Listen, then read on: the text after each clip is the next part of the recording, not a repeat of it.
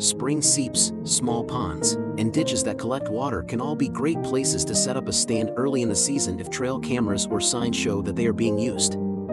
But keep in mind that for an older buck to go to a water source when it's time to shoot, there needs to be cover along the path he takes to get there and near the water itself. There's a lot of evidence to suggest that, in the early part of the season, deer tend to visit scrapes at night.